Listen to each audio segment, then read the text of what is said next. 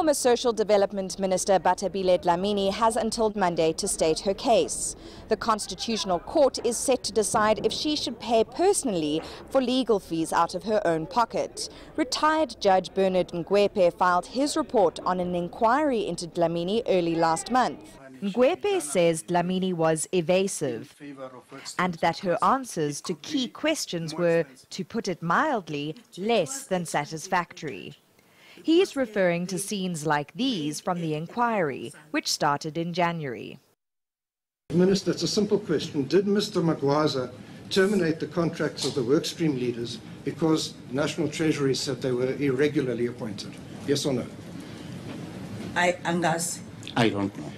Did he tell you why Mr. Magwaza wanted to terminate the work streams? Did he tell you or he didn't tell you? He didn't explain. So you didn't ask him? I didn't. Did you call in Mr. Magwaza and ask him?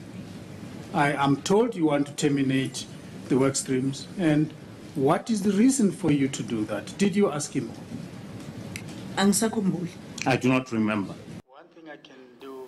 Ngoepe found Dlamini unjustifiably answered with "I don't know" and "I don't remember." She simply did not answer some questions. In his report, Ngoepe answers a crucial question. Why did Dlamini withhold from the court her role in the department's irregular and wasteful work streams?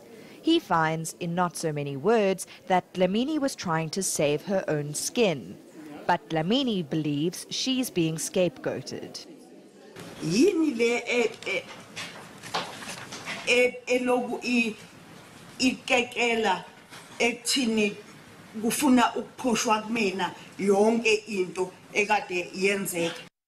Political rivals have wasted no time arguing for her exit.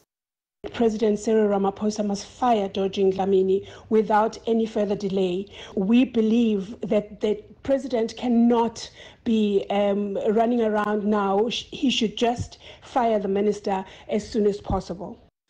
Dlamini has until the 14th of May to respond to Ngoepe's report. Then, the country's highest court will decide if she should personally pay.